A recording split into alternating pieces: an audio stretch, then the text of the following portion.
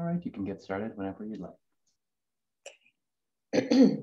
Good afternoon. My name is Cherniawsky, and my pronouns are she, her.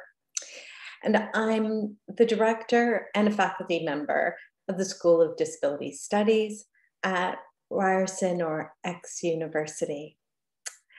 It's my pleasure to welcome you here this afternoon to the fifth in a series of 6 panel discussions that are part of the Sex and the Pandemic series.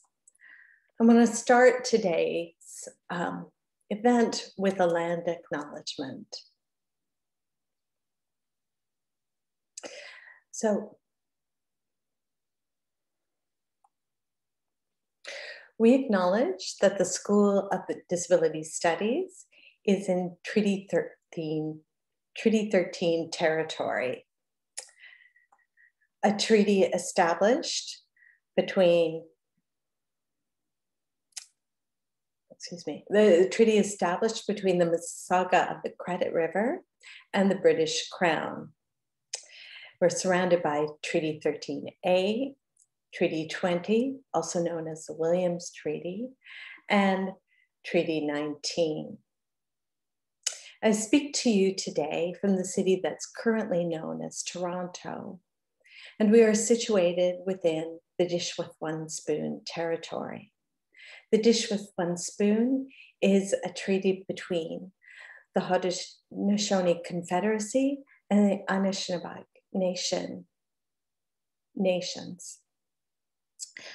That was an agreement between them to peacefully share the lands and protect the resources around the Great Lakes. As always, land acknowledgements are a moment for us to pause and reflect. And for those of you who are not located in Toronto or located somewhere else, this is an opportunity for you. I invite you to also think about the territory where you are and the Indigenous peoples and history of the place that you call home. While those of us who are non-Indigenous have come to share this territory and live on this territory in many different ways, we acknowledge that some of us have arrived here through, some of our ancestors and our elders have arrived here through force and have come here involuntarily as a form of displacement, or have been brought here through violence. And here we acknowledge particularly those who were brought as a result of the transatlantic slave trade. We acknowledge that we are all treaty people and that we are grateful to be working, loving, and living on this land. So I want to welcome you again to this 5th of the 6-part speaker series. I want to particularly invite the audience members who will be part of a conversation of many speakers who call our university home. I'm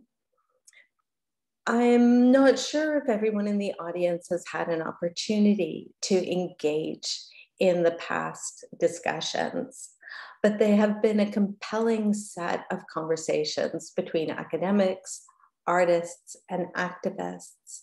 If you haven't had an opportunity to engage in those conversations in real time, I encourage you to follow up and review some of the recordings. I think what you will find is that they offer a wide-ranging and critical examination of how sex, sexuality, and intimacy are taken up and engaged with in the changing context of current and past pandemics.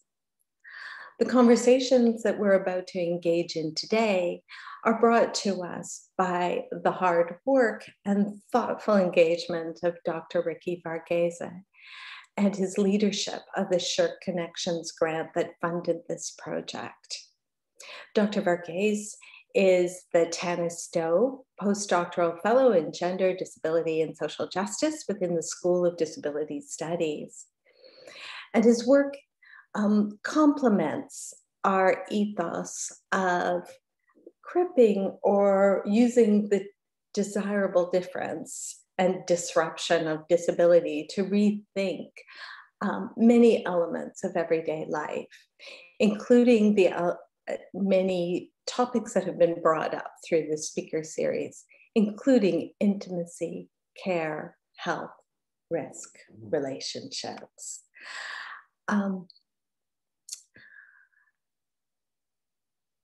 I look forward to the vigorous conversation that will take part, both as part of the panel and I'm sure with the audience members afterwards.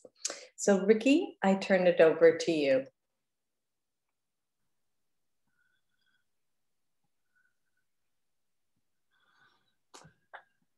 Hi everyone, thanks so much for that note of welcome and for providing that notes from Esther and for being here for this speaker series. Before I start, I want to provide a note of apology for the lack of live ASL interpretation for this event. Access and accessibility are a significant commitment for us as a School of Disability Studies, but unfortunately we were not able to organize an access support team for the event this afternoon. However, we do have live captioning that is being provided by Angie Lang, and Tali Cherniawsky will provide some details about that later on in a few moments.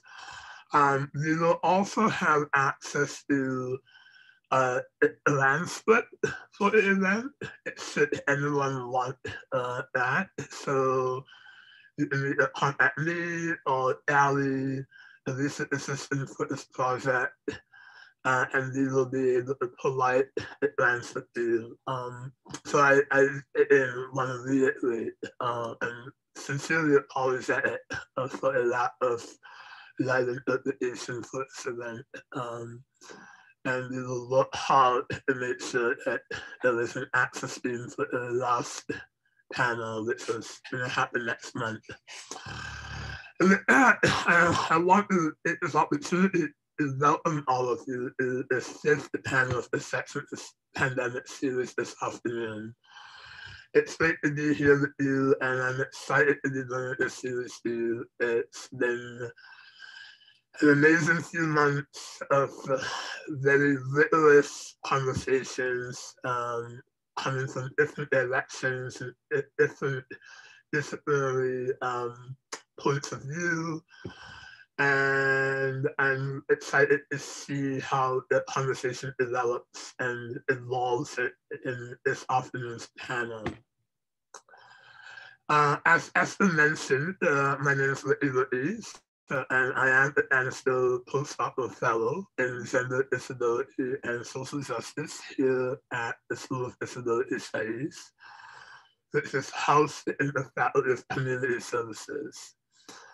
My own research lies at the intersection of psychoanalysis, sexuality studies, death and disability studies, and I'm particularly interested in tracing and tracking the shifts and changes that have taken place in the history of sex and sexuality.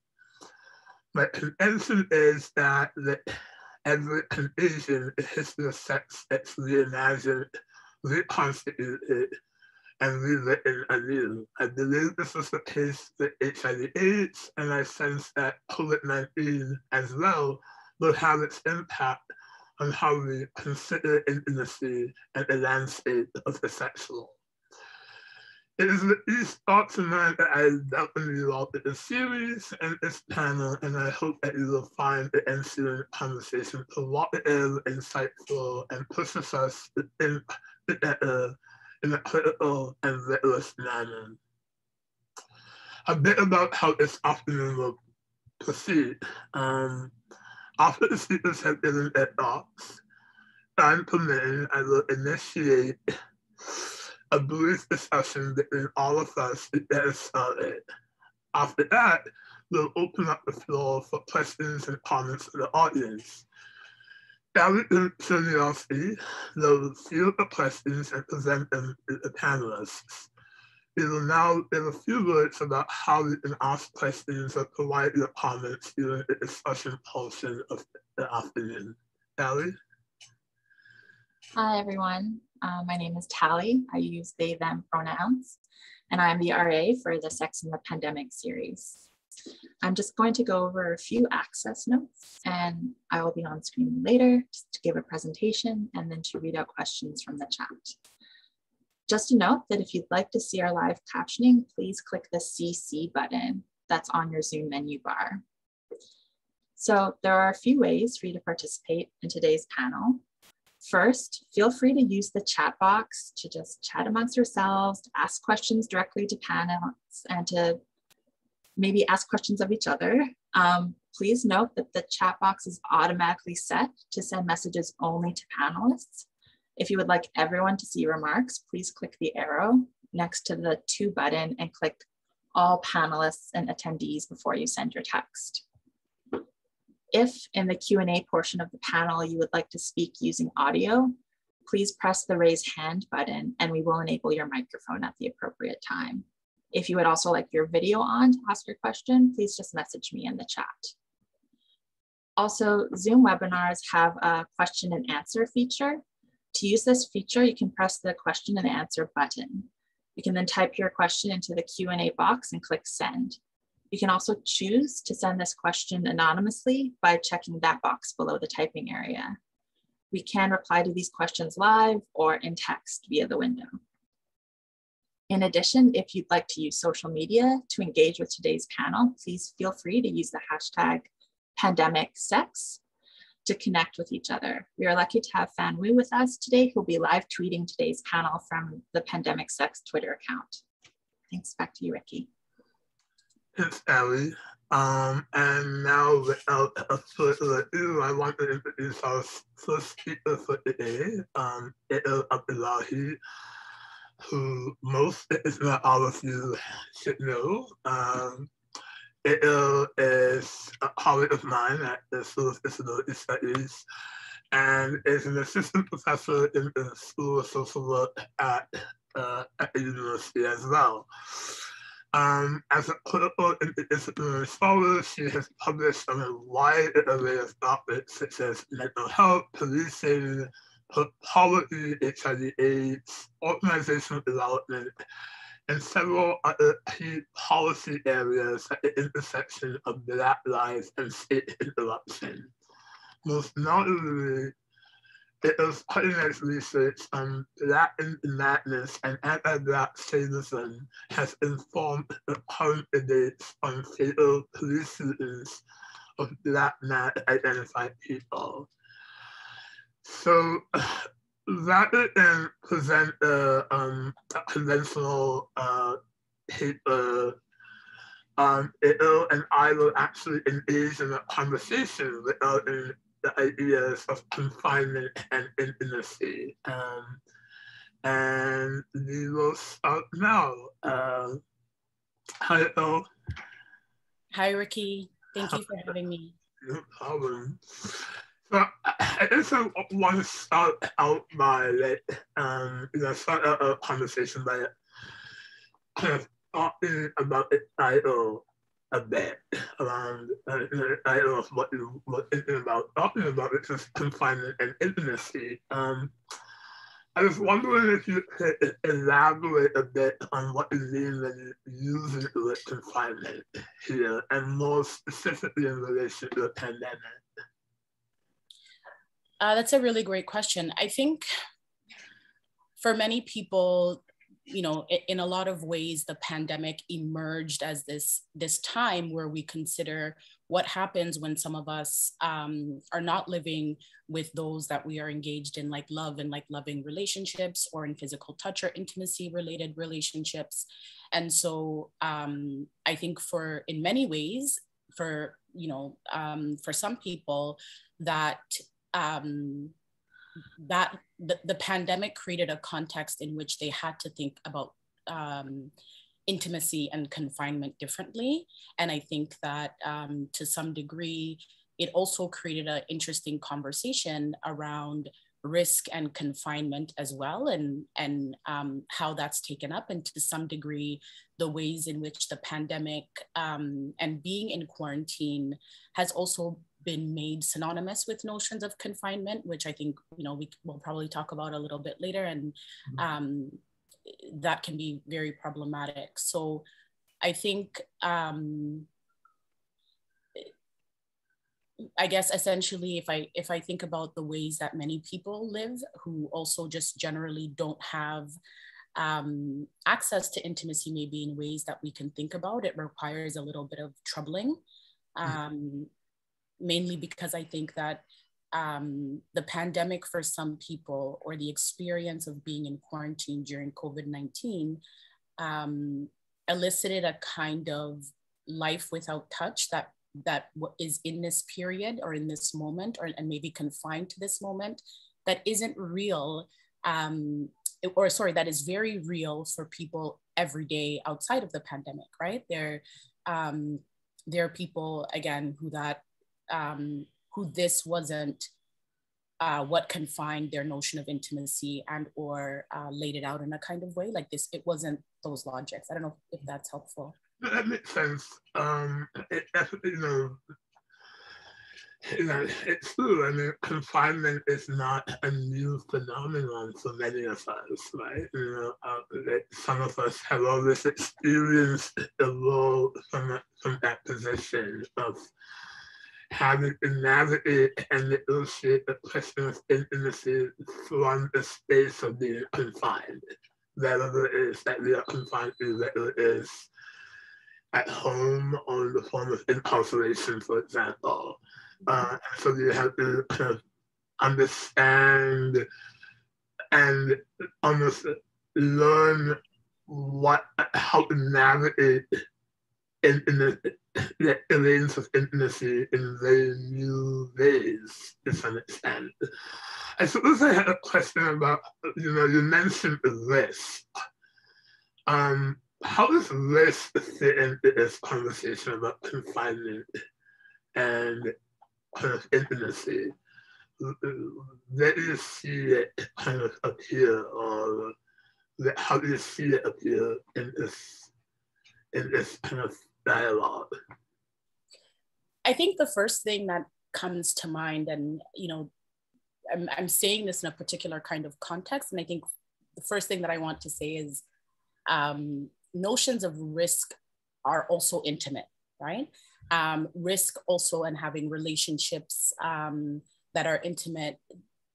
Again, this particular iteration of the pandemic doesn't contour that. It doesn't make this particularly new. But I also think that the idea of risk somehow limiting people's access to intimacy, or to different ways about thinking about intimacy, or that it would curb it, I think are also what's interesting for me. But also the idea that people wouldn't be willing to risk for intimacy, and or that we can't talk about what that looks like. I think, you and I've had conversation that, none of the quote unquote dating apps have shut down because of COVID-19, right? Or, and so I think to think about that again, not only within the context of the pandemic, but again, I think that the way that we think about intimacy, the way that we think about risk, the way that we think about how we define what those actual relationships are. And I want to be clear, I mean, like in and outside of illness, and in and outside of disease, and those kinds of things. No, it's interesting conversation about this is fascinating to me because I always think about this in relation to questions of accountability and who you're accountable to, whether it's to yourself or to intimate others, partners, lovers, friends, family members, enemies. You know, at the end of the day, I'm really interested in kind of redirecting the conversation to think about what it means to kind of also own your risk, you know, and think about what it means to, you know, account for the kinds of risks that we are willing to take or that we are always already taking. Some of us have not experienced this pandemic from a space of confinement. Some of us have had to go out and look every day.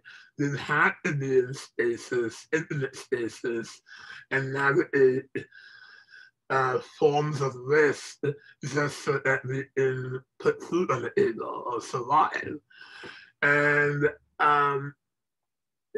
one has to ask and, you know, what it means to think about risk itself as being informed by certain kinds of privilege. Who gets the risk of what? And what does risk mean for different people, if that makes sense. So, I guess the other question that I move a bit more into this question of the confinement.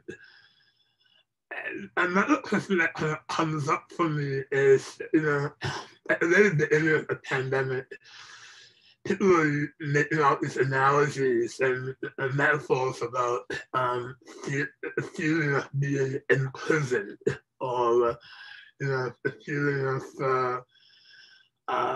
being kind of held a prisoner in your own home. And I mean, I find this analogy incredibly elaborate, to say the least. But I'm wondering why this analogy comes up for people. What is it about this particular moment that seems to blowing up this analogy? Or another analogy that comes up is this notion of being at law.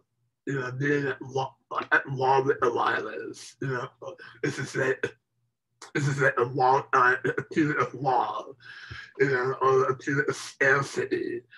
And I'm curious about what that means. You know, why these kinds of very specific metaphors or analogies are kind of being mobilized in this moment. And I was wondering if you had any thoughts about that. Those are really good questions, Ricky. Those are like 3 questions in one. So I think maybe first to begin with the reference around feeling imprisoned or incarcerated.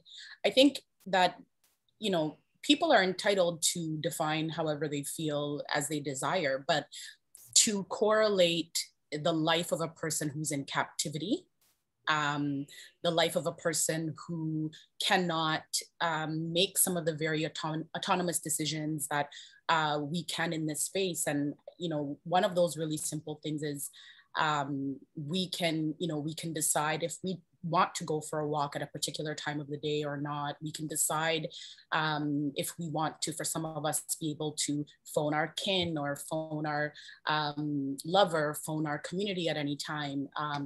In some ways, we have internet access, we have FaceTime, we have, right? Within, you know, the Canadian penal system, you get a half an hour, you know, visit if you're lucky per week with a family member. And so I think for me, a key word is captivity. Mm-hmm. Captivity is really, really important to consider. And I also think the other piece is, what is it about the experience that, what is it about the experience of the pandemic and feeling like your mobility is limited, which is, I think, something that a correlation that we can make to some degree. But what is it that we're trying to express by that? What is it that we're trying to share about that experience? And I also think that another consideration as well is not just in relationship to being incarcerated, but I think also the references to feeling like one is incarcerated in their own body and not in general, but specifically related to the pandemic. And so I think that it's a very unfair correlation and example to make. And again, I think the piece is to say, what is it that people want to identify? Is it that lack of mobility? Is it a precarity? Is it feeling constrained, right? You know, words have meanings, and captivity is real, right? And access is real, and immobility is real, as is the feelings that some people are expressing. But I think that there's an ethic and genuineness that we require when we're trying to make these kinds of connections. And in terms of, you know, the language around war and military, and I think that quite clearly so that's not a new rhetoric within the Canadian context. Obviously, when we saw SARS and other health crises, the nation tends to draw on these kinds of ideas around safety and health. And if we think about, you know, where I'm located in Ontario, we also saw the deployment of like the Medical Act for the first time in a long time. We've also seen, you know, comments from our premier who's made references about war, about defending the front lines, but then we don't have discussions about then who are those quote unquote soldiers, right? And then who are the people that are dying on these battlegrounds, if that is how it is that we're defining this, which quite frankly, I do think it's a problematic definition, and I think it's important to say that. But you know, there's never been, you know, there's always been a connection, between, you know, military masculinization, state policy, and the way that that's weaponized against individuals. But ultimately, what that means for the bottom line is that it plays out at the practical level. It plays out at the policy level. And lastly, around the comment about people not having experienced the pandemic in the same way in terms of their limited mobilities. We see it. We see it in front of hospitals. We see it in streets. We see it in terms of the increase of, you know, the gatherings of like vehement white supremacist violence throughout. And so absolutely, it is those mobilities are not limited in the same way. And neither are then the consequences that come as a result of those different responses to mobility and immobility, which again are very much so connected to the state. Yeah.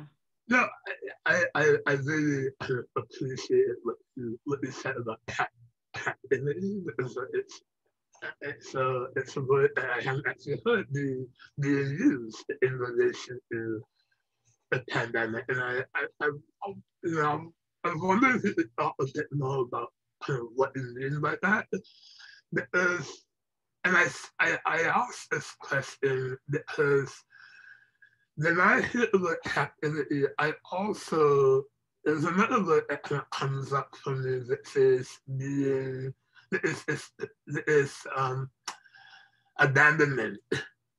And what it means to be abandoned or left behind, and specifically being abandoned and left behind by the state, to some extent, especially if you are a body that is marginalized historically or contemporaneously, and also, you know, kind of left to have to kind of fend for yourself. And it's the reason why that word comes up for me when I hear the word captivity, is that it's For me, I think both things happening at the same time, almost simultaneously, that you're both experiencing a kind of captivity, immobility, a lack of mobility, a lack of capacity to move, but you're also not being taken care of by the state or supported by the state in a way that allows for us to live comfortable, healthy, safe lives. And so I was wondering if you had something to say about that, but also just talk a bit more about captivity and kind of expand on that concept a bit more, that idea a bit more. Mm-hmm. So I think maybe for me, the first thing is that I don't think that the state's real goal is in our well-being, whether that is, again, even outside of the notion of this particular pandemic. If we think about, you know, the idea of the state's investment in wellness, it's not invested in, it's invested in the wellness of particular types of populations and so forth. And in fact, it's dependent on the ill health of particular populations in order to keep certain state, you know, state health systems functioning. And I guess the first thing I think about certainly is, you know, what's happening in here in Ontario, but certainly what's happening in Calgary. And, you know, earlier our colleague was talking about what's happening in Utah, who maybe, I don't know if he'll speak to that later, but I think the first thing, again, that just comes to mind is certainly just around the production. For me, I think about the production of like the labor to keep up the appearance that the state is invested in our health and our healthcare. So I'll stick a pin in that, but to come back to the question around captivity and thinking through sort of what that means, I think, Ricky, like, you pose really good questions around how these things happen simultaneously, and also how they happen not only in relation to the state, but in relation to who gets left behind. And I think, you know, if we take lessons from disabled communities, if we take lessons from CRIP communities, if we take lessons from MAD communities, what we know is that the way that the state is responding to these issues isn't new, because these are experiences that are well known to particular kinds of populations, right? And so that's, for me, the other part around captivity is maybe that in making some of these distinctions are, in what ways have we revealed sort of the continuum of maybe captivities, the continuum of experiences, in relation to how, like, you know, who's getting responded to for COVID-19. So I don't know if that answers your question at all, but. No, that definitely does. Because, you know, I think from the very beginning of the pandemic, I was thinking about how, and I've heard, you know, my colleagues at the School of, you know, people at the School of Disability Studies and others talking about how there are so many lessons on how to live in the context of the pandemic that can come from communities that have lived with disability, people with disabilities. I mean, in the sense that we know in many ways how the state has an impact on our bodies, our everyday lives, our capacity to move across space if we are even allowed to, and how our bodies are surveilled to some extent. And there are lots and lots of lessons there that I think in many ways they're only probably at the beginning of having to scratch the surface of learning what those lessons are.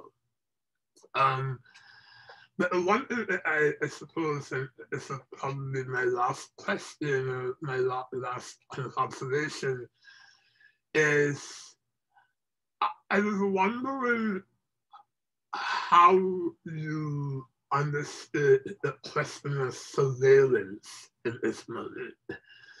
And I asked that question about surveillance precisely as it relates to confinement.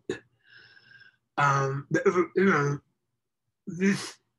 of the things about this pandemic, and like every other pandemic or epidemic in the past, is that they're all watching each other experiences from our phones, if they're lucky enough to have technology, or from our social media accounts. There's a kind of perpetual mediation that they're all kind of having to be witness to, or having that we are constantly exposed to.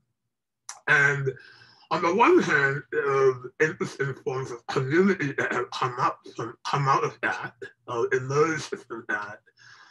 But on the other hand, it's also been a way in which they've all been kind of surveilling each other around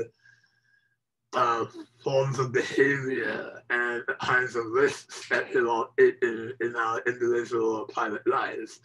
So I was wondering if you had any thoughts about the question of surveillance in this moment as it relates to confinement.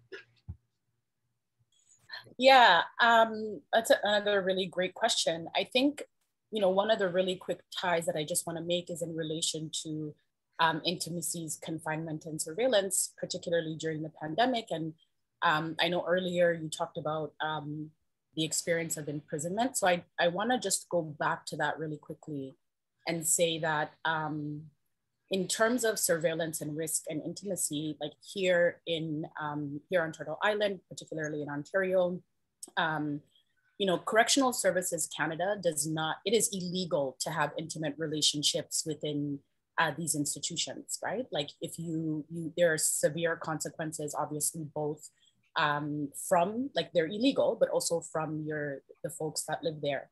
And so when I even think about the idea of surveillance and what that looks like for those of us who are not incarcerated, there's no likelihood that we would be arrested, or that we would be sent to the hole, or any of these kinds of things. For example, if we were caught engaging in intimacies or private intimacies during the pandemic. So I think that's something that I just really want to make clear to people, is that intimacies also cause confinement, right? Intimacies also incarcerate, and we may not think about that within our particular context, but they do in other contexts, particularly for those that are incarcerated again. And I think the other piece is, again, just in terms of, the idea of the pandemic and I believe that we're always collectively engaged in systems of surveillance, no doubt. But I think one of the things that the pandemic has done is it's provided people other excuses to further surveil particular populations. It's become an invitation to surveil Black people. It's become an invitation to surveil people who are read as not being well. We started to normalize particular kinds of, disclosures about our health, whether you cough in an elevator, but you're still wearing a mask. And yet again, like, I think those are also things that people who are living with disabilities, people that are mad, et cetera, have always experienced, on top of, again, like I said, Black people, so forth. So I think I don't want to make fantastic this particular experience of surveillance, but what I do want to say is to think about how have these ideas created invitations to visit, violence on people anew, right? In the name of social care, in the name of social responsibility, in the name of, even trying to care about your neighbor, right? So not necessarily entering it as, for me, as something different, but to think about, well, how does this play out? What does this look like in the lives of people?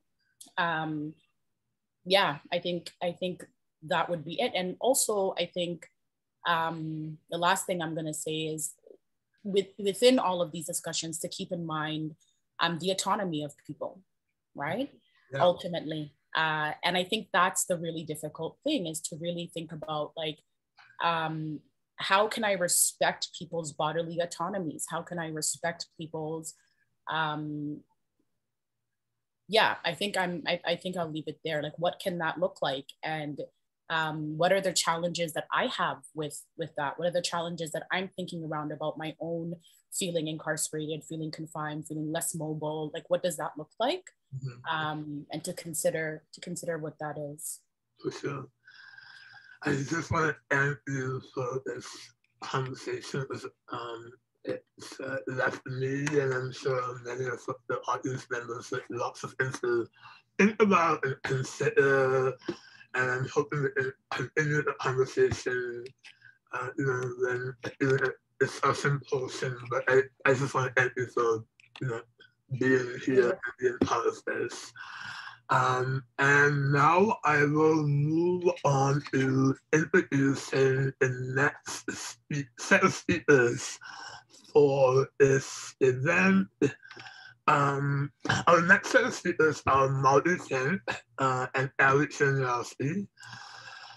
Marty is an associate professor of professional communication at Ryerson University, and the author of Forget Burial, HIV Concepts, Disability, and Clear Lens Narratives of Care, which was published by Rutgers University Press in 2020. Its book investigates HIV activism past and present through the lens of caregiving.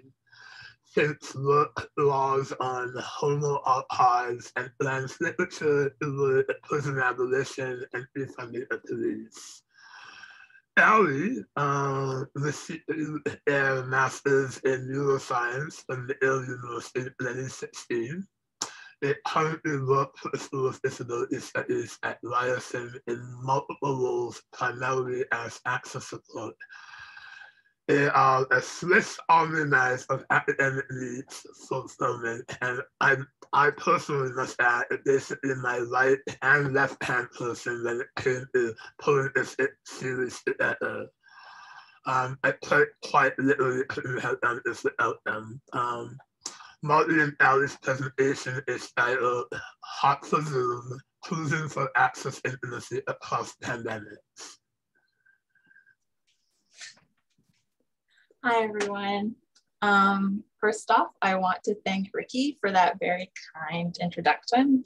It has been a true pleasure to work with you over this project and to get to listen to and think with all the incredible scholars and activists. Oh, I'm so blown out. Sorry. Distance perspective. Yeah. Here's also Marty, who's sitting here with me, and my girlfriend Morgan is somewhere in the background, and we all collaborated on this presentation together.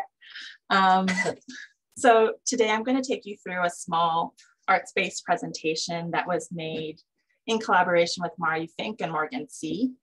When Marty was invited to be a part of this series, they were unsure how they could participate because they are unable to use Zoom. I've been Marty's longtime friend / collaborator. I got to work with them on their fantastic book, Forget Burial.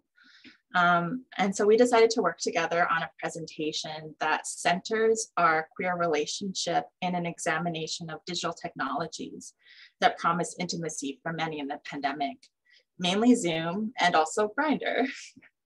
My girlfriend, Morgan C., is an incredible artist and PowerPoint genius.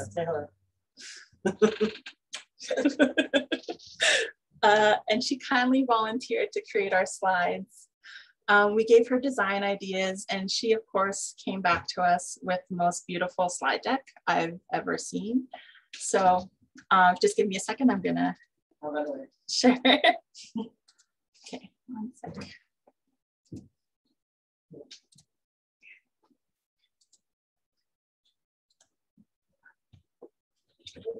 Okay. So we are looking at a phone screen. There is a Grindr icon, inverted and wearing a mask. Below is the title of our presentation, Hot for Zoom, Cruising for Access Intimacy Across Pandemics. All right, So after entering the Grindr app, we see multiple portraits of people who are nearby. Marty, Tali, and Morgan are located on top. After clicking on Marty's profile, their picture fills the screen. They are a white, queer, trans person with curly brown hair and a beard. Their blue eyes look directly at the camera and they appear to be shirtless. In fact, they are. Beautiful greenery and florals are in the background. We should click on Marty's photo. I think we're intrigued. Text pops up. Marty, 39. Gender, trans, pronouns, they, them. Position, verse, bottom. Looking for, right now. Bio. In January 2020, just before the start of the COVID-19 pandemic, Marty sustained a traumatic brain injury, a concussion. They were almost 6 months into taking testosterone and were seeking entrance into the exciting world of fag sex, which they couldn't figure out how to do without being able to use their screens or leave their house due to head injury. Then COVID happened. Let's swipe to see the next person. Oh, it's me. A picture of Tali fills the screen. They are a white, fat, queer, trans person with long golden hair and makeup. They have earbuds in and are against a dark background. I think we should find out more about them as well.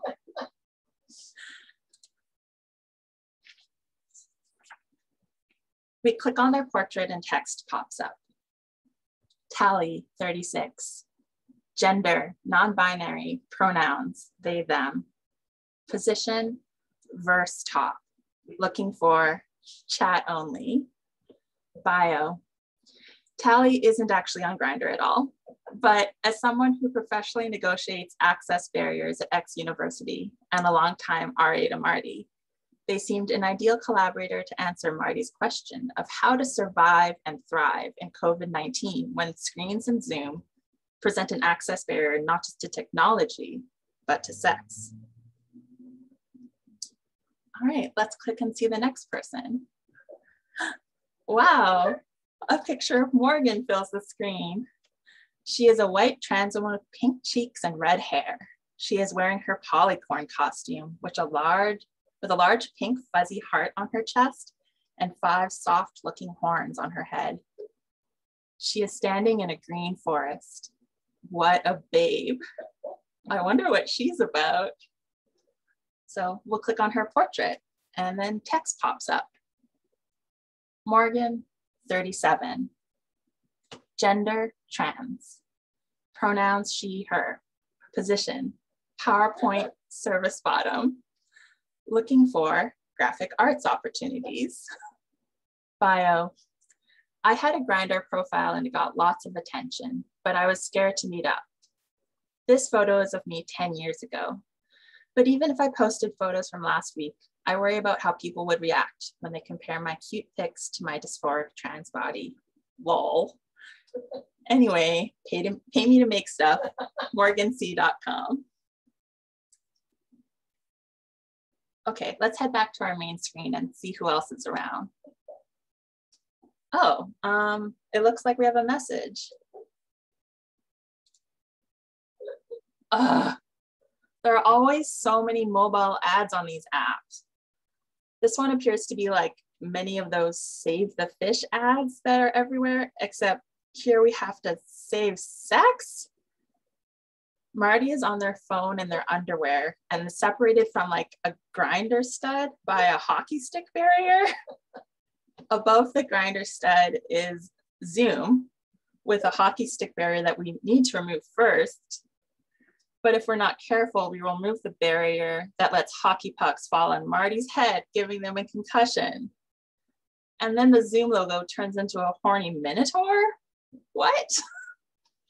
Okay, well, let's get out of here maybe. Okay, so it looks like we have a few messages in our inbox. It seems that someone named Access Zoom has sent us a photo. Let's click on their portrait. A photo of a muscled blue torso fills our screen. There is a Zoom logo tattoo on their chest, and they are wearing tight, revealing white underwear. There appears to be mushroom huts in the background. Let's take a closer look at their profile. Access Zoom, 27. Gender, I'm a man. Lol, is this a joke? This is something that Marty actually saw on Grindr when probably that person prefers he, him pronouns. Position top, looking for networking, friends, chat only, relationships, dates. Bio. For many, including some of you on this call, Zoom is a tool that connects people sexually and socially, a tool through which many can learn and teach and fuck and talk. Okay, let's look at what their photo message is. Okay, so they sent us a photo of a fleshy mushroom emerging from the ground. Wow. Okay, let's see. Let's say hey to them. And they write back, hi cutie, what's up? We say, how's it going? He says, doing good, horny AF. We say, haha, same. He says, any more pics? We say, you looking? What are you into? He says, oh, just chatting for now because pandemic. Want a video? We say, oh, I have a concussion, so I can't video. He says, can I see more of you? We say, for me, Zoom is the antithesis of connection. It shuts down the possibility of pretty much any other way of connecting. Its corporate nature also monetizes our connections and creates one mediated way of connecting at the expense of all others, which I think is pretty interesting. They say, huh? All right, let's get out of here. Head back. I feel like we had a conversation with Tali. Let's see what they say. Okay, so this is a conversation from a while ago. They sent us an illustration of like two men kissing. We said, nice, who's that? They said, Captain Jack and the doctor. And we said, Doctor who? And they said, haha, yeah. And we said, what? And then they responded with like a tongue out emoji and T2IL. Let's try to get this going again. We say, hey. They reply back, hey. We say, how's it going? They said, great, just wrote some fan fiction. We say, hot. Oh man, they sent us a link. We should probably click on that. Okay, so this is Tali's friend fan fiction. Tali rolls over on their back, lying on their Britney Spears Smash the Patriarchy beach towel. It's their absolute favorite. Green with a picture of Britney Spears circa 2007, shaved head, angry, raising an umbrella against an invisible paparazzi. They lay still for a minute, adjusting their dark sunglasses against the glorious rays of the sun, and then sit up cross-legged, arms stretched back. It is just Morgan, Marty, and them right now. The rest of their friends off to get alcoholic popsicles from the very hot topless lady with the cooler on the main part of the beach. Every time Marty and them hang out, the first order of business is to vetch about all the ways their bodies and mind are totally fucked at the moment. There is typically a good mix, variations on a theme. Tali can't breathe well right now. It's probably an impending heart attack, i.e. anxiety plus a lifelong fat-phobic warning against heart disease. Marty's back hurts and the swimming pools are closed, i.e. their chronic pain is flaring up because swimming is the only thing that alleviates it. Morgan is exhausted, i.e. we forgot to bring some Mountain Dews to the beach. Tali says, I guess I feel like Zoom has been really good for some disabled people still. Tali doesn't really want to defend Zoom, but it feels important to acknowledge that lots of disabled people have actually found some benefit to video chats in remote life. But objectively, it's kind of a shitty thing to say to someone who literally can't use it because of a concussion. Marty, though, is super kind and responds, "What do you mean?" Well, it's just for some disabled people during and also before and like after the pandemic, if there is an after, video chatting has been pretty integral to their lives. I wonder how people have been cripping Zoom, using it in unintended ways. I guess I'm thinking about the Disability Filibuster, a multi-day virtual protest organized by disability activists against Bill C-7, the expansion of medical assistance in dying. Marty replies, in between bites of salami and sips of their limoncello LaCroix. But for me, I can't use Zoom, and that means I can't work, I can't connect, and everything else is canceled. Tali replies, yeah, I don't know how people are queer and trans on Zoom. It's so weird to just be able to put your pronouns on your face, like you're wearing a pronoun sticker at your new nonprofit job. Like, is it easier to be perceived as trans on Zoom? I saw a TikTok the other day that said that everyone has become non-binary lesbians over the pandemic. Marty laughs. Oh my God, send that to me.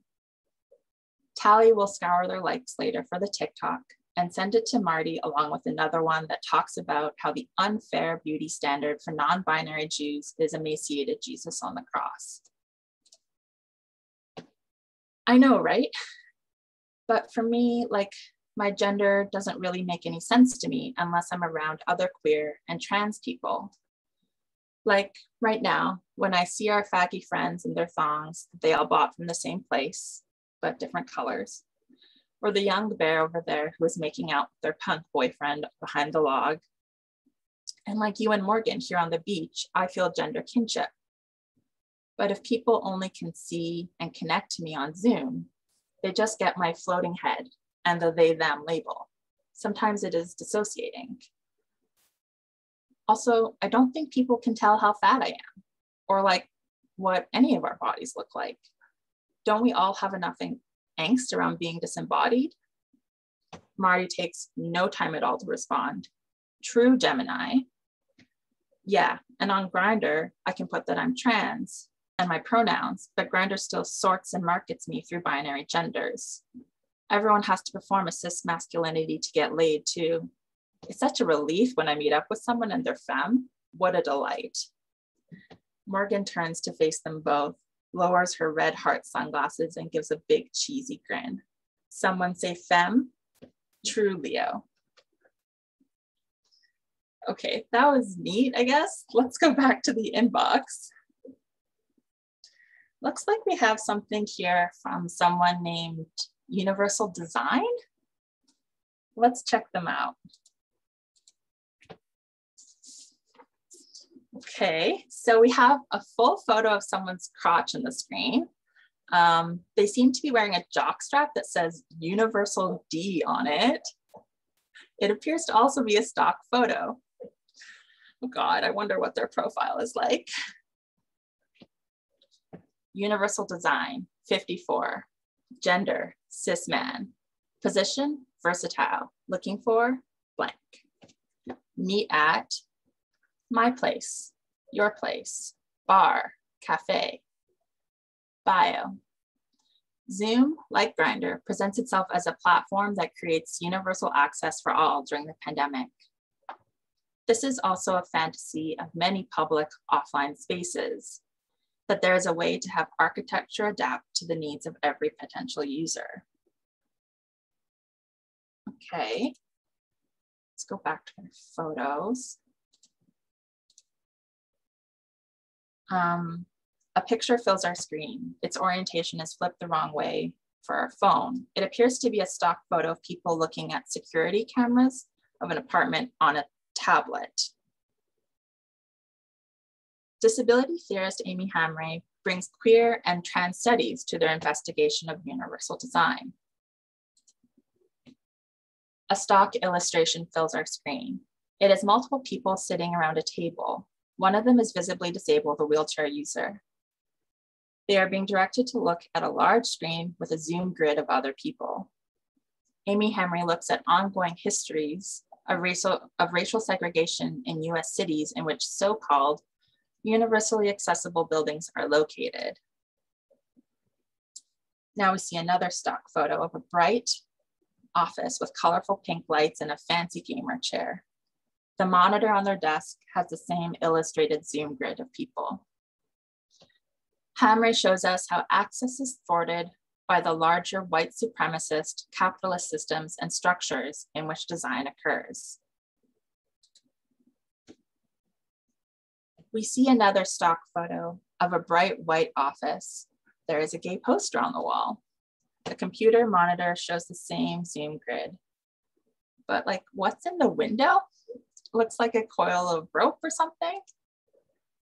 Oh my God, it's like another ad. This one is called the Universal Design Puzzler, and it has a cursor trying to entangle color rope.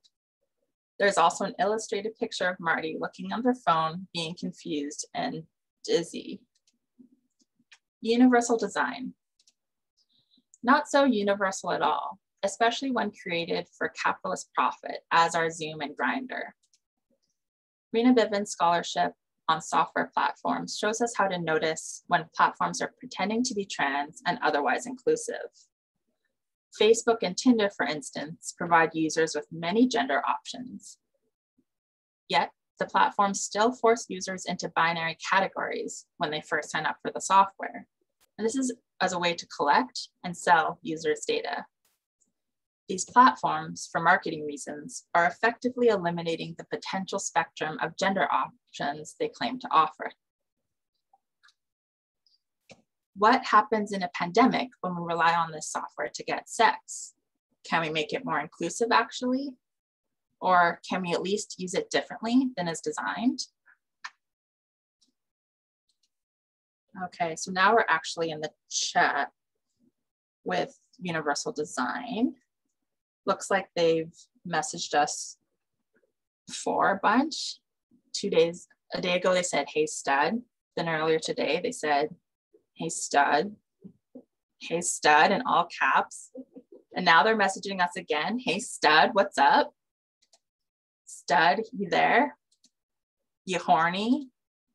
Fine, don't reply to me. You're lost, loser. And then there's just like a bunch of transphobic nonsense.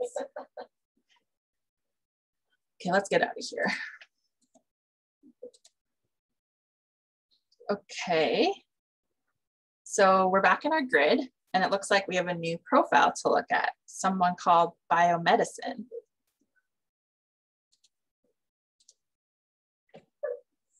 A photo fills our screen of two light-skinned people. One appears to look like a doctor and is holding a thermometer in the other person's mouth, who seems to be enjoying that. Okay, let's see this person's details. Biomedicine with a syringe, 35. Gender, non-conforming. Position, top. Sexual health, negative. On prep, last tested September 2021. Looking for right now.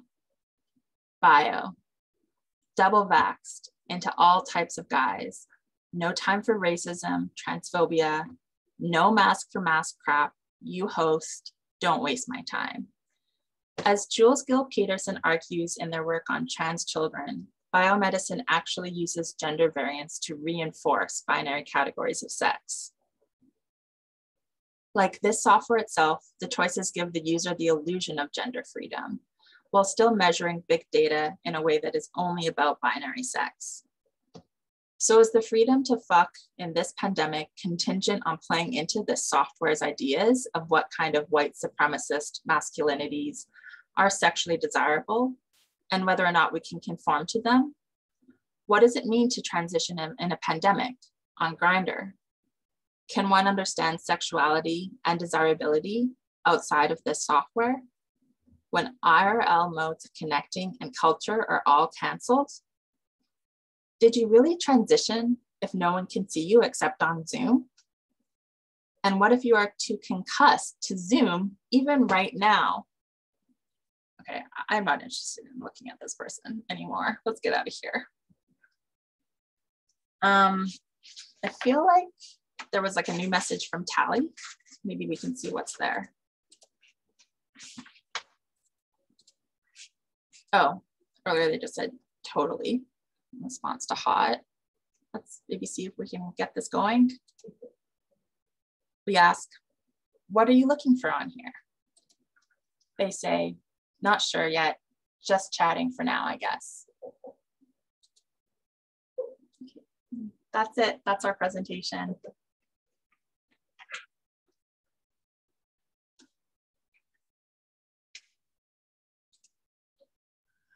Thanks a lot, Darius, for that fun, innovative, and new kind of presentation. It was so, for providing that kind of quickly with technology. It was very technologically astute and savvy. So I just want to thank you and Marty and Morgan for this this presentation. And now we're going to move on to our final speaker for this afternoon. Sorry, I'm just having trouble unsharing my screen. Just one sec. Oh, like the Zoom menu disappeared. Oh, there it is. Hey, okay. Sorry. Okay. So yeah, I want to introduce our final speaker for this afternoon, Darius Bost, who is logging on all of this media. Darius is Associate Professor of Ethnic Studies in the School for Cultural and Social Transformation at the University of Utah, co-editor of Frontiers, a Journal of Women's Studies.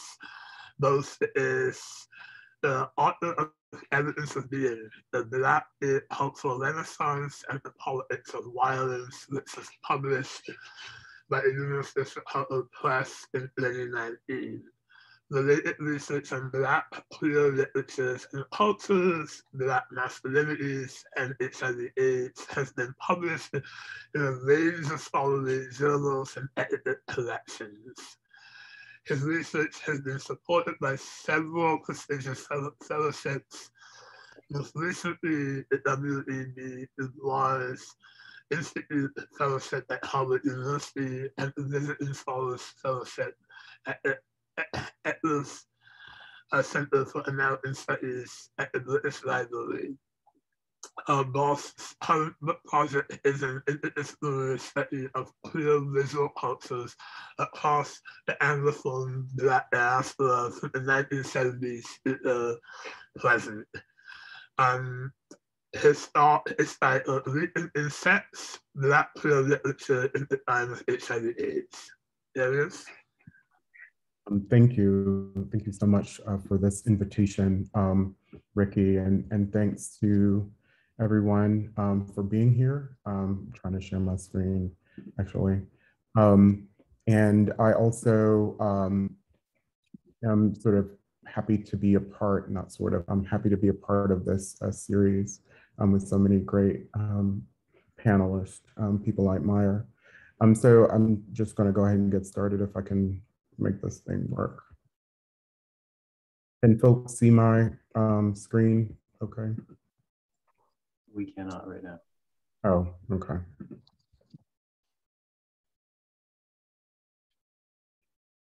Try it again. How about that? Yeah. Okay. Okay. So in 2001, the US Centers for Disease Control and Prevention released the results of its young men study, suggesting that 1 in 7 Black men will be infected with HIV each year.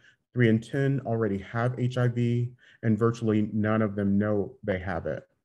In the wake of this study, the New York State Black Gay Network, in collaboration with AIDS Project Los Angeles, published the anthology Fink Again in 2003. edited by the late Trinidadian-born Black LGBTQ rights activist and creative writer Colin Robinson, and Black gay creative writer and archivist Stephen G. Fullwood. And I should note, based on the reception and success of this, there were 3 subsequent volumes published across the first decade of the 21st century.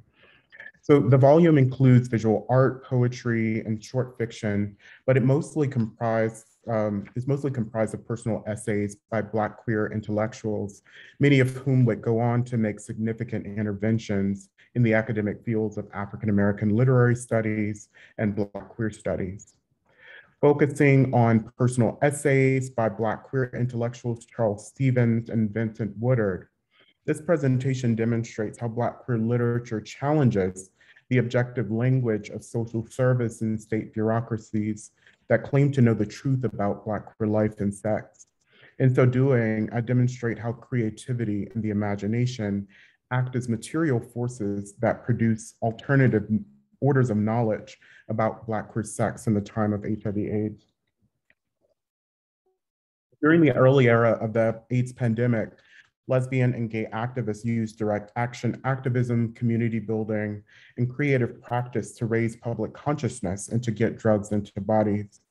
By the first decade of the 21st century, however, HIV/AIDS had shifted in terms of public awareness and had edged towards the mainstream of health policy.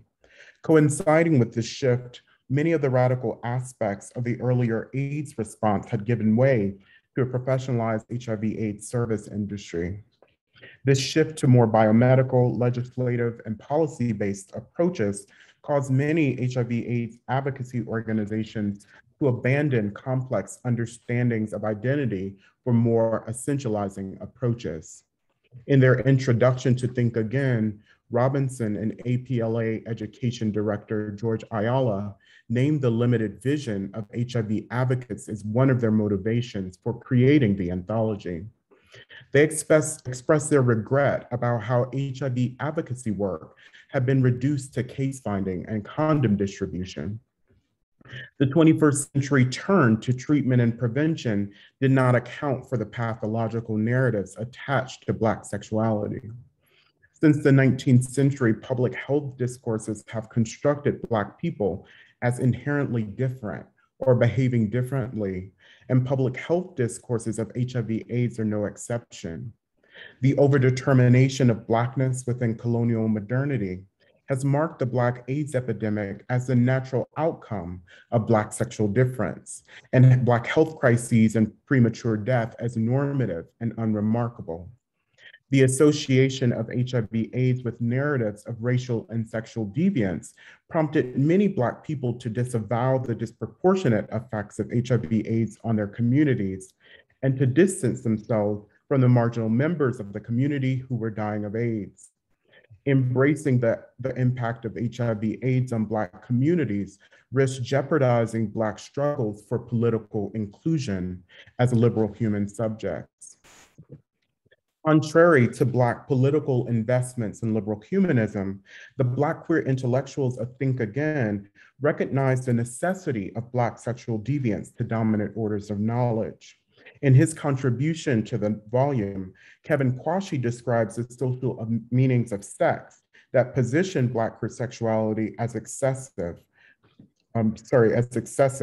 Quote, too often in our social culture, sex is either not articulated, relegated to that which must be hushed, kept as only private, as the body's most profound but also most intimate act.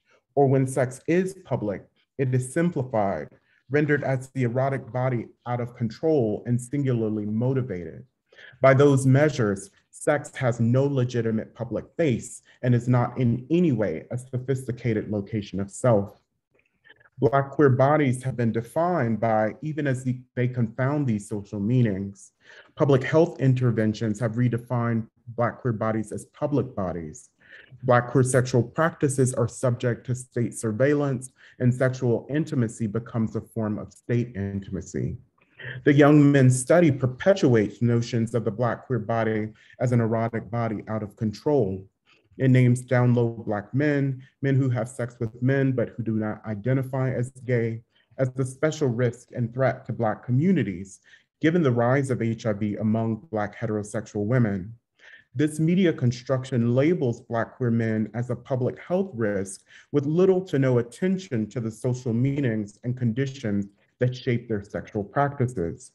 Narratives of Black racial and sexual deviants deem these bodies as duplicitous, and their sexual practices only come into public consciousness as a threat to the health of the national body.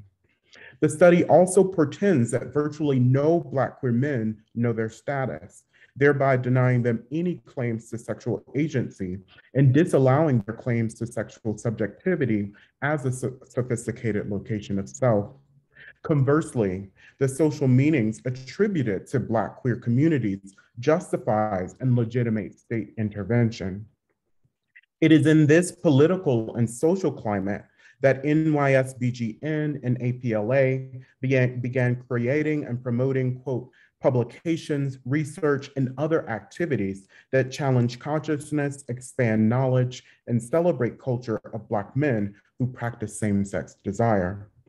The intellectuals included in Fink Again undermine the ontological foundations and epistemic regimes on which public health discourses rest. Rather than subscribe to models of behavioral change, treatment, and prevention that depend on deficit models of Black sexual cultures measured against dominant conceptions of human sexuality, the literature and visual art included in the volume emerged from creative, embodied ways of knowing Black queer sex. Through sexual expressivity, the journal contributors not only critique current orders of knowledge that incorporate Blackness to firm up liberal conceptions of the human, but they also propose alternative conceptions of the human that account for Black queer embodiment. In his landmark personal essay, Brother to Brother, Words from the Heart, Joseph Beam discusses how under white supremacy, capitalism, and heteronormativity, Black gay men were never meant to be together. Quote, not as father and son, brother to brother, and certainly not as lovers. Beam's early call for Black male community building was an attempt to transgress the dictates of Black masculinity that would prohibit intimacy between Black men. But 15 years later, the professionalization of AIDS advocacy ruptured the bonds that Beam viewed as a vital force for Black gay community building. Charles Stevens's essay, Loving on a Minefield, speaks to these ruptures, showing how public health interventions encourage Black gay men to see every sexual encounter as risky and every sex partner as a potential threat. Stevens, founder of the Black gay activist organization Counter Narrative Project and co-editor with Fullwood of the landmark volume, Black Gay Genius, Answering Joseph Beam's Call, begins the essay by describing an HIV outreach effort that was advertised as a workshop on Black gay male relationships, identity, and community. Stevens usually avoids these kinds of events because he, quote, leaves not wanting to fuck anymore. The events not only label HIV people as scapegoats for the prevalence of HIV in Black queer communities, but they also encourage HIV negative people to, quote, consider everyone they fuck a predator, a walking disease. Under the guise of a relationship workshop, public health discourses sort Black queer bodies into categories of positive and negative, and position these bodies in an antagonistic relationship. These bodies are turned into data, statistics, and objects of study, and it is assumed that one of the 5 or 6 at the workshop, out of the 5 of the 6 at the workshop, 2 already have HIV, at least one attendee will become HIV positive, and others may have it and not know it. Questions about condom usage, warnings about HIV positive sexual partners, and encouragement to practice safer sex are aimed at behavioral change. But as Stevens points out, these approaches redefine Black queer sexuality as a negotiation of risk and safety. Quote, pleasure is never thrown into the equation. Stevens describes public health's categorization of Black queer bodies through militaristic metaphors. Quote, hell, one would think we were at war with each other. But then again, they always have been more comfortable with us being at war with each other than with being with them. The war of AIDS is fought on my body. Stevens's description of AIDS through militaristic metaphors signifies on the work of Essex Hemphill, who in the poem Occupied Territories describes the Black same-sex desiring body as a militarized zone. Taken together, Hemphill and Stevens suggest how state-based approaches to sexual health have produced Black queer bodies as risky bodies that must be controlled, contained, and prevented from spreading disease to other communities, as well as their own. Consequently, the potential of touch, pleasure, and desire to produce better health outcomes in Black queer communities is denied and disavowed. Stevens's insights reveal how Black queer men's war with each other directs attention away from the state's role in the prevalence of HIV in Black communities. Adam Geary contends that state violence accounts for a significant portion of the disease prevalence in Black communities. He asserts that the violent intimacy of the state through racist policies like segregation and mass incarceration yield negative health outcomes in Black communities. The racist state creates the sociobiological conditions for disease to take hold. Yet, its responsibility for ill health in Black communities has been elided by public health focus on the so-called risk behaviors of individual Black people or the deviance of Black culture. Public health practitioners' cultivation of fear and antagonism within Black queer communities can prevent these communities from mobilizing against the structural inequalities that have made them vulnerable to HIV/AIDS in the first place. The fear-based messaging of HIV education brings Stevens to an epiphany. Quote, "Do not fear the touch of your brother. It might be his touch that saves you," a refrain he returns to throughout the essay. Stevens's use of the vernacular term brother harkens back to Beam's essay, Brother to Brother, and suggests that the touch to which Stevens refers exceeds the genitally focused definitions of sex that remain hegemonic in this era of the history of sexuality. His rearticulation of touch references a broader notion of intimacy that is not determined by the sciences of sexuality. The essay's title, Loving on a Minefield, rejects the meanings ascribed to Black bodies, pleasures, and desires under occupation by the liberal capitalist state. He aims to, quote, "cast away the old paradigms and develop new ones that speak to choices based not in fear, but in love." This love is not the love conceptualized under Western colonial modernity, but an improvised and creatively imagined mode of bodily sensation that counters imperialist or colonial appropriation of bodies and pleasures. And here I'm signifying on L.H. Stallings' work. Stevens's reimagining of sex does not rely solely on cognition. He proposes an orientation towards sex that privileges, quote, "what we think and feel, or what works for us in our own realities and lives." His personal litany, "Do not fear the touch of your brother, it might be his touch that saves you," reconfigures touch as a site of embodied knowledge and sensuality outside the state-sanctioned mind of Black queer sexuality.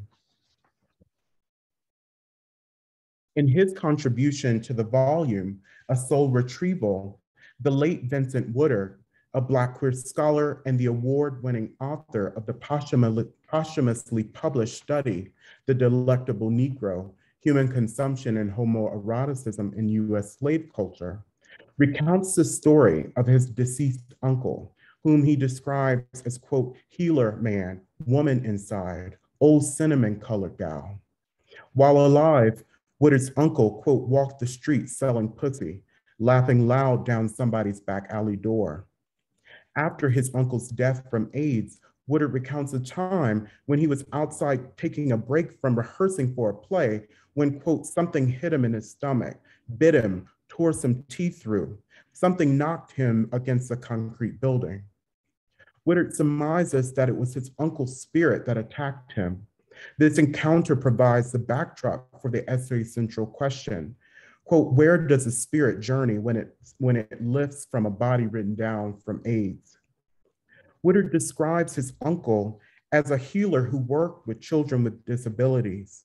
They could ease the pains of bodies, minds, and hearts, and they were good with menstrual cramps and complicated blood flow. He believes his uncle's healing powers came from a female spirit within, which he likens to his great-great-grandmother, Mandy Ned, described as, quote, midwife, shotgun-carrying Cherokee woman in the back pine woods of East Texas. It is the female spirit within that compels Woodard's uncle to dress up and go out every night and, quote, curse and drink and pick up strange men, after which they would wake up not remembering where they had been or how they got home. Woodard refutes the community narratives of this spirit woman as evil, demonic, nasty, and slutty, claiming that, quote, anything beautiful and shining will turn vicious and thorny after so much abuse. He condemns the social, political, and religious forces that bruised his uncle's soul. Woodard's emphasis on spirit, rooted in female, Black, and Cherokee cultures and cosmologies, brings to mind L.H. Stallings' reconceptualization of transworld identity. Transworld identity, or identity across possible worlds, reconfigures transgender identity as more metaphysical than social, and, quote, consistently provides a new worldview when the old one is attacked or colonized. Discussing the ongoing disparagement of his uncle by family and community members, even after his death from AIDS, Woodard writes, quote, and so what if the bitch possessed him and dressed herself and darkened her lips and fucked until the sun shone a new color? This problem was not the spirit, but the context and complex political, religious forces that impinged upon my uncle's body and soul. Woodard hones in on his uncle's embattled spirit to illustrate how HIV, AIDS, immunodeficiency, meds, cocktails do not describe the, quote, labor and suffering of the soul. Noting the soul fatigue he's seen in so many of his friends who have died of AIDS, he expands AIDS prevention and treatment to include the elimination of the colonial, racist, sexist, transphobic, and AIDS-phobic forces that undergird our current World Human Organization, forces that usher Black, queer, and trans bodies into this world already, quote, shackled down with difference and memory. Because trans world identities consistently provide a new worldview, Woodard proposes an alternative approach to the traumatic losses accrued from HIV and AIDS.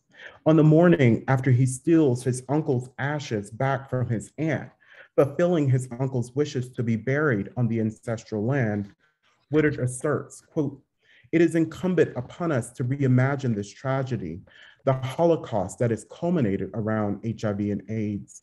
The culprits are too numerous to name. So rather than blame, I believe that it is more useful to spend our time uncovering sources of healing and power.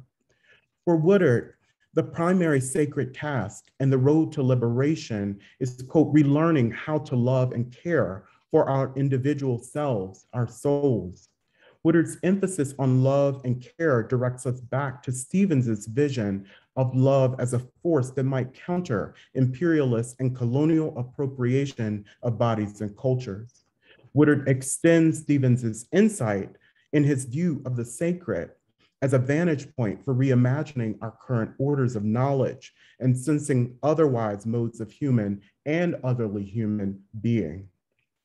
The use of Black queer literature as a tool of HIV/AIDS prevention reminds us that these anthologies consist of imaginative forms that do not reflect the reality of the contributors or the groups they represent. As such, they challenge accepted languages of social service and bureaucracies usually rendered in objective language. Stevens and Woodard's essays dispute the knowledge produced by the Young Men's Study, in particular, its attempt to measure Black queer alterity against dominant conceptions of human sexuality. Through the subjective and creative aspects of the personal essay form, these Black queer intellectuals confront traditional research paradigms that conflate Black sexual difference with sexual deviance and claim to know the truth about Black queer life and sex. Thank you.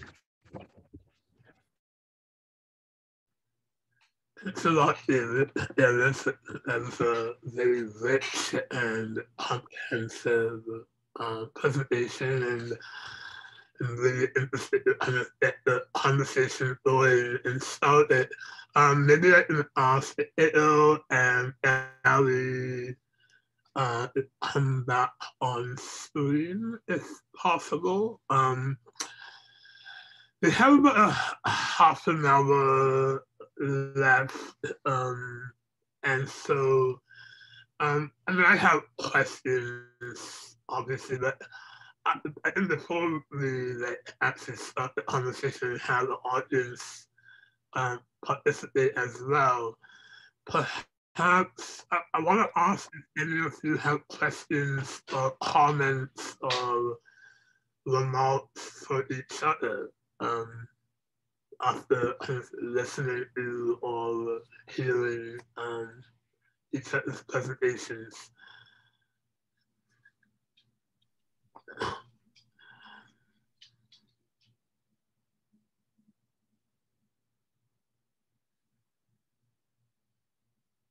None. I just, I mean, I can start the, you know, I can start the conversation off. Something that I've been thinking about as I was listening to all of your presentations was the question of pleasure and a question of agency. And I was wondering if each of you could talk a bit about that, you know, how you understand pleasure and agency in with respect to each of your respective work, or the kinds of comments and remarks that you made in your respective presentations.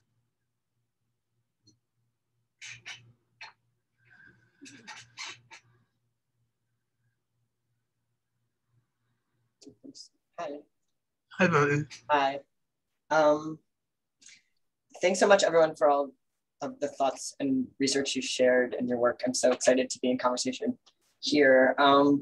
Darius, you were just speaking about the anthology as a way to shift the focus from the individual to the state, instead of like pointing to the pathologies of like sex, to think about like literature and art and collaboration as a way to like destigmatize viral transmission away from the individual to look at systems. And I think that's been the most interesting parallel to me this whole time as someone who has researched and worked in HIV, to think about like, there's this moment in COVID where suddenly the individual is the site of intervention, like even in the way we're thinking about like how individuals are being blamed or not for viral transmission, in a way that like with HIV, we already established that we want to do that reversal. And so I guess what I'm interested in thinking about pleasure and individual pleasure is, how do we use our pleasure and use collaboration in like the way that Joseph Beam envisioned it?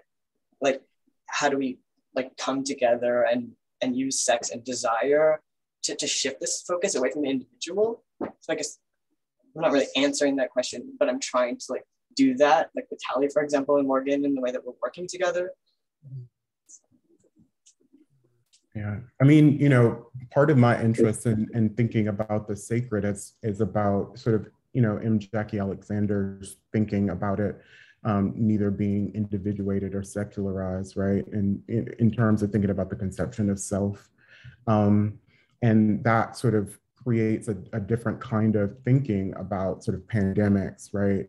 But at the same time, right, you know, I'm also thinking about that in contrast to the work, and, you know, this has been a part of the conversation today, of someone like Marlon Bailey, who's asking us to sort of rethink sort of public health interventions that always assume that, you know, Black gay men are, you know, are trying to resist at all costs, not becoming positive, and right, and sometimes sort of pleasure and connection and intimacy is what they're seeking, and becomes more important than this sort of the choice to try to be, to avoid infection. I don't, part of the sort of conundrum or problem for me is that I don't know how to think about that in this moment, right? Where so much of what is happening, right, has been framed as either, at least in the US context, as like a not getting vaccinated is about liberal rights, freedoms, right? At the same time, that means that so much of the ways that we think about transmission are framed through these kind of political ideologies. And so that the idea of sort of trying to apply what Bailey is thinking to the sort of contemporary moment, I don't know if it holds, because so much of what's at stake now is that even those kind of individualized choices have an impact on the whole, right, and on the globe. So I'm at this space where I don't know how to sort of think it, except for the ways that folks are trying to imagine pleasure and intimacy outside of ways that can potentially sort of impose or risk on other folks who are not, right, making those kinds of choices. So that's what, I'm sort of in a state of confusion. And that's why I sort of end up landing at this place of like, we need a new worldview, right? We need a different kind of human organization, because the way that we're sort of conceptualizing this thing right now is really, kind of fucked, for lack of a better term. Mm-hmm. Mm-hmm. Yeah, it's interesting because I mentioned this at the last panel about how, I've mentioned this throughout the series about how, comparisons between HIV/AIDS and this kind of present moment only go so far. I mean, you can't make that stretch. And right. Very careful about the kinds of comparisons that they make. I think there's lots of lessons that we can learn from the AIDS crisis, but I'm always cautious about what those comparisons and what those lessons can do for this present moment. But on top of that, I think, following up on what you said, Darius, I think, they are only, I feel personally, that they're only at the very beginning or early stages of a very, very new world as a result of this pandemic. There is a shift on a global level that I think they are not really fully aware of its implications or repercussions for a long time to come. That being said, at a more personal or subjective or intimate level, these shifts are not always felt. Right? For many people, life did not change as a result of this pandemic. They still have to wake up each morning and go to work and navigate the world under different circumstances, but what they were asked to do or what they were expected to do was businesses of always. And I think, it's important. The question that I was asking about agency is, as an it's experienced so differently by different people. And it's pleasure, or what that means, is also experienced so differently for different people. And it's yet to be seen what the innate sense of in the aftermath of this pandemic, if there is an aftermath. There is an after. This is a new world order, And as such, a new world view or a new set of world views have to emerge as a result of this pandemic, I feel. But it's also old worldviews being imposed on the way that we think about this pandemic. And that, to me, is where I get stuck, right? Yeah. Mm-hmm. Exactly. The old worldviews are definitely very much a part of how bodies are surveilled. Right. You know, who has to bear a brunt of what's happening right now, right? Right.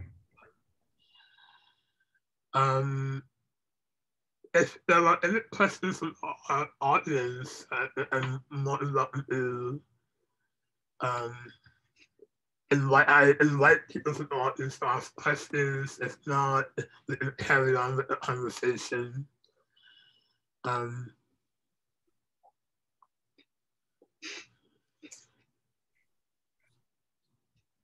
Not all at once.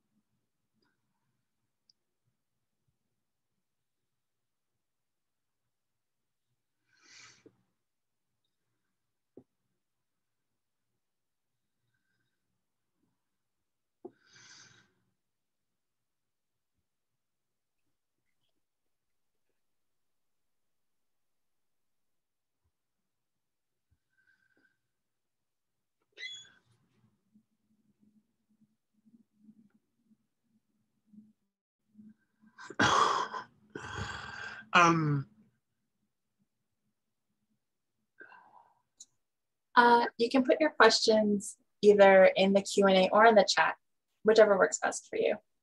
And I apologize for how washed out I am. I can't seem to fix it. But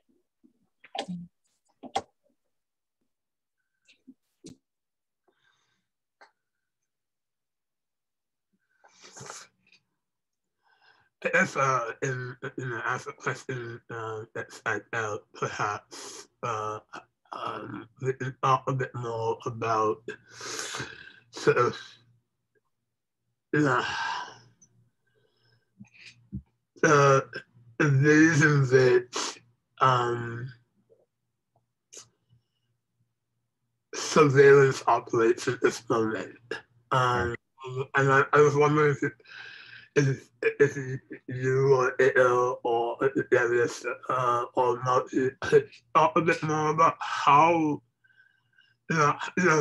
for example, in Marty and Tali's presentation, a lot of those ways in which that you presented your work was about how different people on these apps are watching each other and surveilling each other and kind of observing how one exists on social media.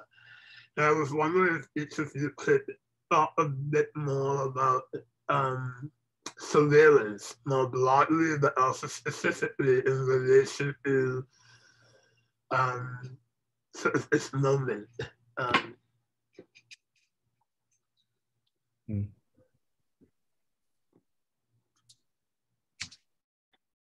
I think that's a really great question. And for me, like, the whole paradigm is if we learn from HIV and HIV activism that it was both like untenable and also like a project to resist, to blame the individual for the spread of illness.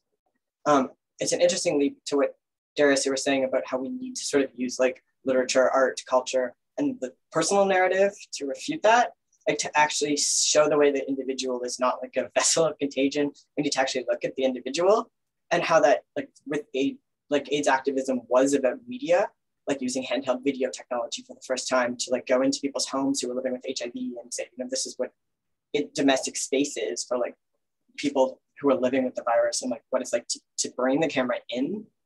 And so I think what I was trying to do in the collaboration is to say, like, what would it look like to have a Grindr experience that isn't about individuals, that's about my personal narrative transposed through two of my friends, about like the different systems that we face and like trying to understand our individual selves in a way that isn't about pointing the finger or blaming other people for like creating a toxic masculinity culture, but to look at the systems that shape like how we interface with the platform and how we understand masculinity and how I understand my own masculinity through all the systems that we're facing. But the end to which I want to do that is still the same project about like, how do I use a personal narrative that's also like about community to start like applying what we learned from HIV to COVID. Like, yeah, it's new, but like at the time of like the initial AIDS crisis, like everyone's like, this is totally new, nothing applies, like blame individuals, quarantine. And people were like, oh, like we need to not see this as a new virus. Like in every pandemic ever, the fear of contagion has always been a way to blame the individual and then have racism, racial segregation and policing and increased surveillance, et cetera. Like this whole war metaphor thing is taken up by AIDS activists to say like, and to think about the disability framework of what does it mean to see our own bodies and our own viral inner lives as being like threatening in a like a borders way. And I really am interested in like how you're both, and also you, Ricky, like how the three of you are thinking about your personal approach to like how to like critique the technology and the narratives through which we're being told to like militarize and personalize and individualize the choices that we're given, when really like we need to turn around and say like, where is the state responsible for like the lack of medical access right now? But I mean, I don't know, like I was thinking about that sort of gaze over COVID was the sort of campaign that was sort of using shaming as an approach, particularly for gay communities who were, thought to be spreading COVID. And I remember them going to, when they were in Puerto Vallarta, right? And sort of people were calling attention to them being there and partying with abandon. And, there were some AIDS activists who jumped on and were like, well, this is a part of shaming culture. I mean, but it's problematic because like groups like ACT UP did use shaming, right, for politicians who were denying, or sort of ignoring what was happening. But at the same time, as we want to sort of think about the possibility of having promiscuity in a pandemic, the other piece of that was that, the hospitals in Puerto Vallarta were full, right? And that people who were essential workers, working in tourism there were exposed by these folks coming in. And so, we also have to think about scale that's not operating just at the level of the individual. I mean, this is why it's like, those things don't necessarily map on to the sort of contemporary moment. Only in the sense of the sort of mapping on is that they are sort of pandemics that run along the lines of social inequality, right? And so I want to find a way to sort of think about sort of pandemics or contagion outside of the individual, but in this moment, it's quite complicated, right? And I can't say that I'm arriving at that same kind of conclusion right now, but given the way that, that sort of the liberal individual and sort of narrative it has been, or it's revealed the way that they have been, it's masking whiteness and masking sort of global northern power, right, and imperialism. And so, yeah, I don't know sort of where or how to think about it in this moment, but to say that in the same way that there are some parallels, in the same way that people are, trying to frame what's happening with the breakout in Provincetown, where they tried to sort of spin a narrative that gay people know about this from AIDS, and they were open to public health officials about talking about what was going on. I'm not necessarily sure if that is, wholly the case, right?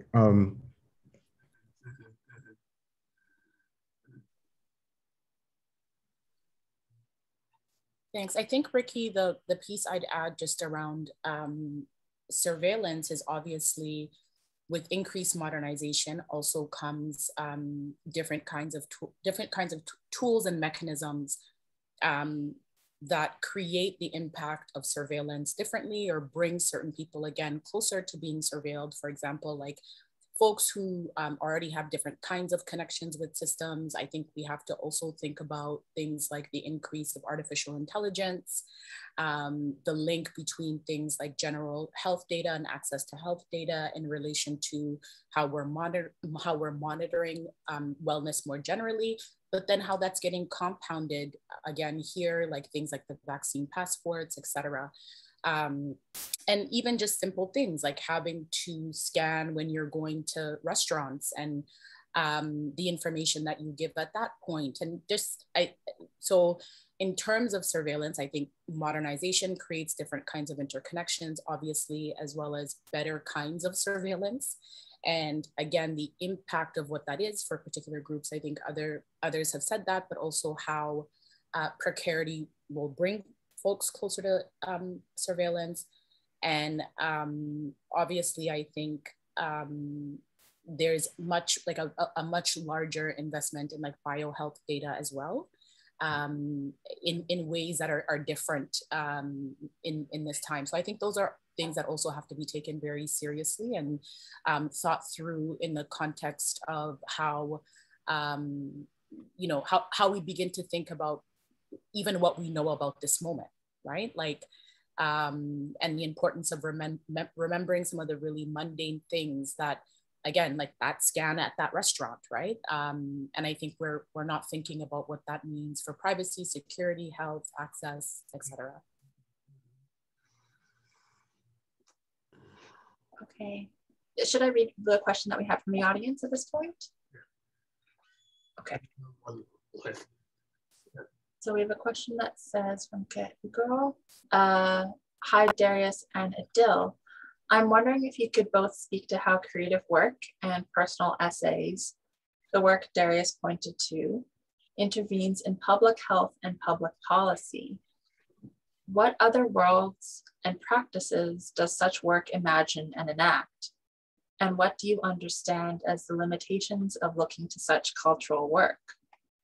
In addition to the work Darius pointed to, are there other artists, poets, musicians, artists, whose work you find useful to think about these interventions?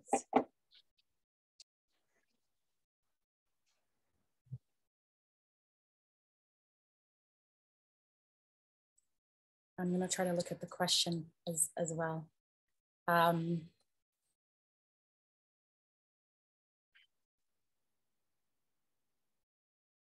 So I think, sorry, Darius, were you going to go ahead? Oh, no, go ahead, please.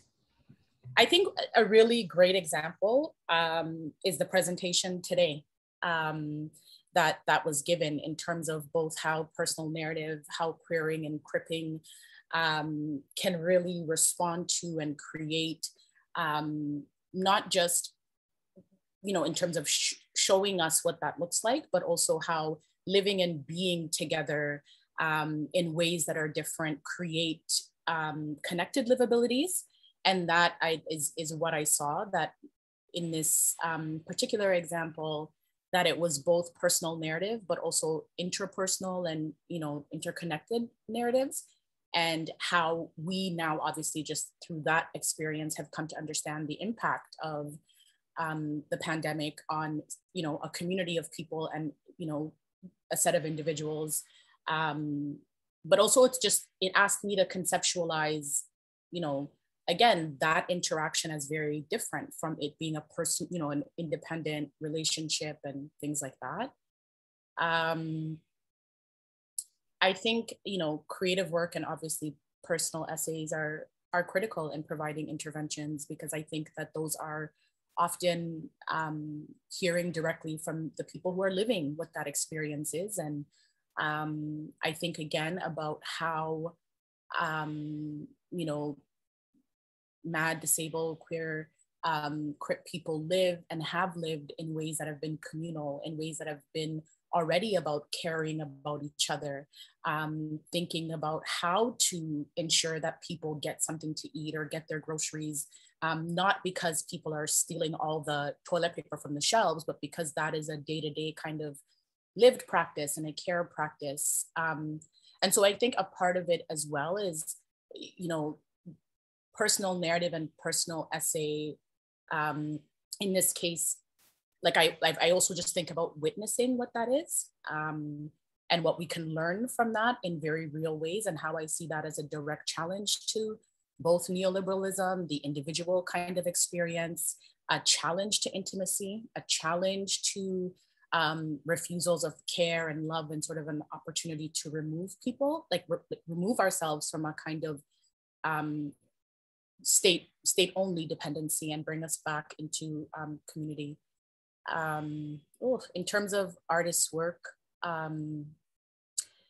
so I think one of the things that comes to mind really quickly is the work of Abdi Osman, who I thoroughly enjoyed during the COVID time. He has a series called The COVID Drawings, which I think I'd invite folks to look at.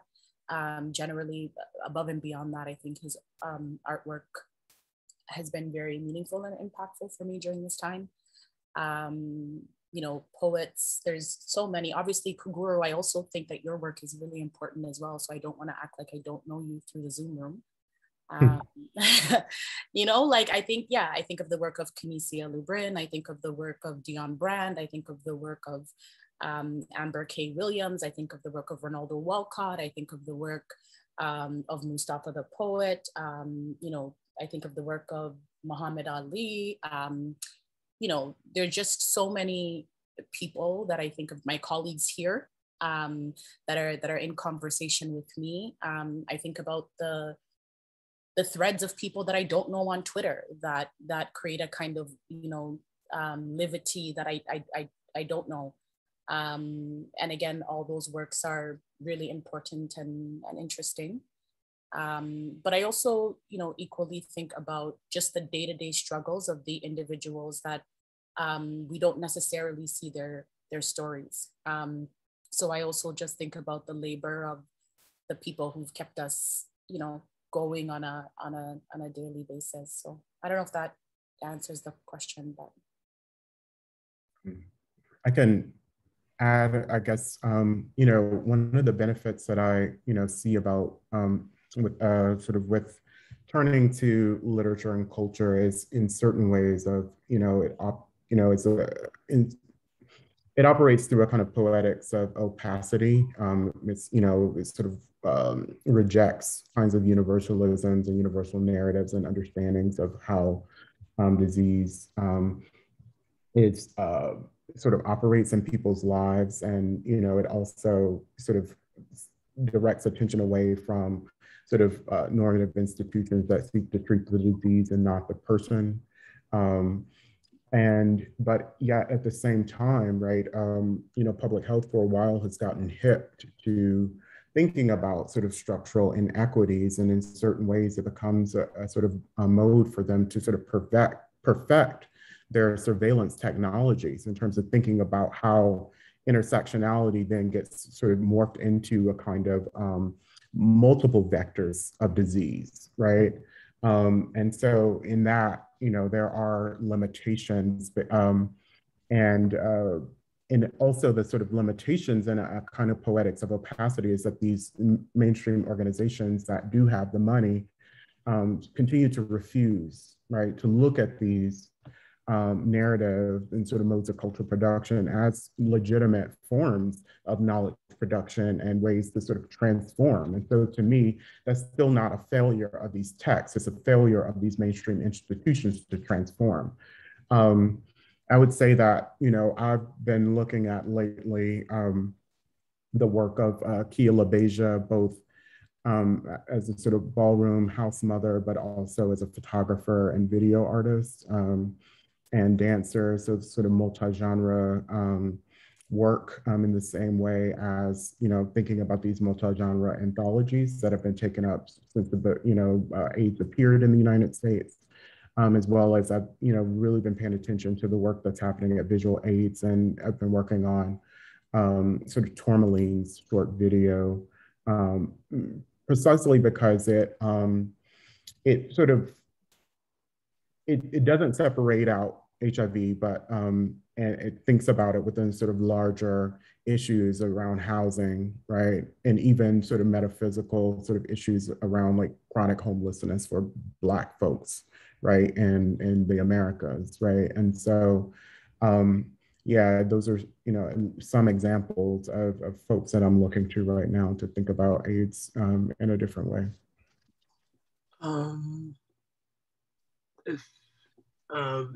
Actually, at the end of the event, I just want to take this opportunity. If there are no more questions or comments or remarks, I just want to take this opportunity to thank you all for coming out.